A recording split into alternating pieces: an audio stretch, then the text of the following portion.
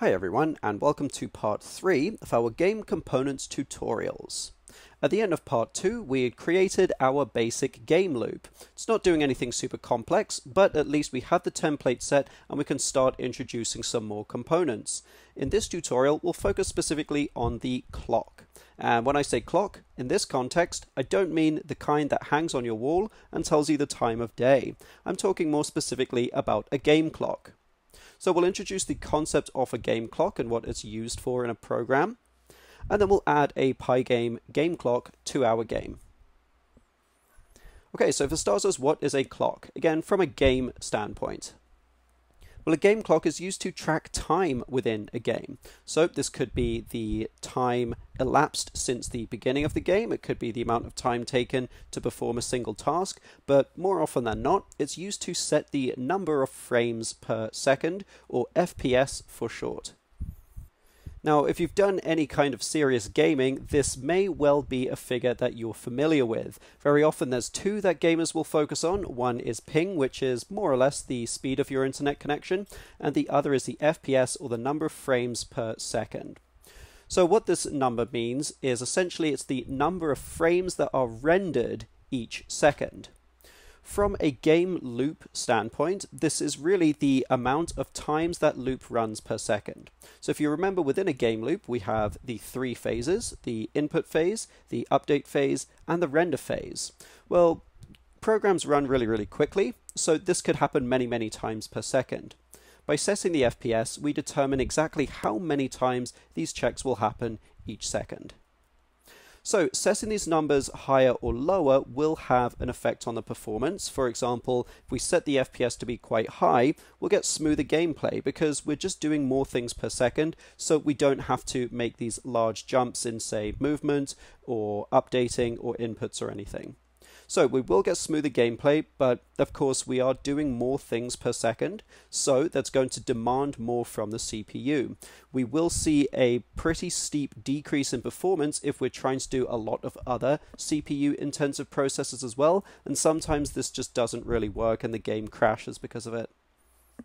Conversely, a lower frame rate will lead to more stuttering because we have to move in larger increments, or we have to perform fewer checks per second.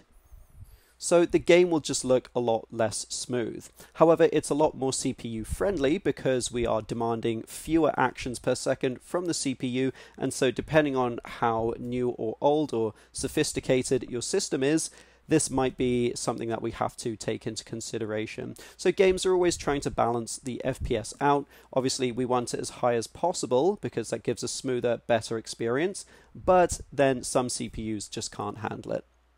Okay, so we know roughly speaking what a clock is. If we still don't know, it will become a little clearer once we implement it in our code. So let's head over there and get started. Alright, so this is where we left off last time. We had just created our basic game loop here, not doing anything terribly exciting, but at least we have kind of annotated it to tell you exactly what each line of code is doing. You'll also note I have an archive.py file. What I'm going to do from here on out is I'll take all the code that we write at the end of one tutorial and stick it into archive.py, so this will be a really long file with all of the code by the end. That way we have a complete archive of all of the steps that we took along the way, and of course I'll label it appropriately. Okay, great, so we do still want all of this code in main.py, but again, some of the other code that we write in each section we won't want, so that I'll stick in archive.py.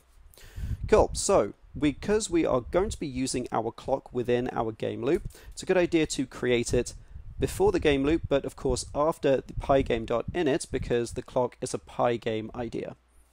So we'll create a variable just called clock, and this will be a pygame.time.clock object like so. So this belongs in the time module. That's why we have to do pygame.time, and it is an object of type clock. Okay, so the perhaps most important thing that we'll do with a clock throughout the game is to call clock.tick. You'll also note that the parameter there is a frame rate, which defaults to an integer value of 0. This is where we can set the frame rate, and clock.tick will essentially force the clock onto the next tick. Okay, so the frame rate just kind of slows things down or speeds things up to set the appropriate frame rate. Typically, actually, we wouldn't put it here. We would put this call in our while loop at the very, very end of that loop. Okay, so we don't want it within the for loop, but we do want it at the very end of our while loop. And then we set the FPS. Typically somewhere around 60 is a pretty good measure. The more advanced systems might go up to 120, but again, that's kind of only the state-of-the-art, really powerful CPUs that can handle that for advanced games. Now, other than clock.tick, perhaps the only two methods that we would really be interested in from a Pygame clock might be the clock.getTime, which gets the previous clock's time, and the FPS, which gets the clock's current FPS. So I'll just demonstrate what those look like. It is previous time might be equal to clock.getTime, like so.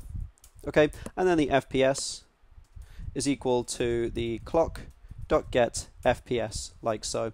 And you know what, just to demonstrate these, I'm just going to print them out for you. I guess actually what we'll do is we'll just do that and then print out previous time, and then we'll print out the FPS. And this, you don't have to run along with me, I just want to show you exactly what this looks like. We have our while loop started, so let's go ahead and run this. We'll just print out a bunch of numbers. Yeah, there we go. So we can see that the current time is going up, and FPS is somewhere around 60, and it can fluctuate a little bit depending on kind of what's going on in the CPU, but otherwise, yeah, that's exactly what's happening there. So because this can be difficult to stop running, that's why I encourage you to, hopefully you didn't start running this as well. This was more just for me to demonstrate to you. Okay, so that is it for this tutorial. That is a brief introduction into the clock. And in the next tutorial, we'll introduce something a little bit more interesting so that we actually have something to run and see on screen there. Okay, so thanks for watching. We'll see you in the next one.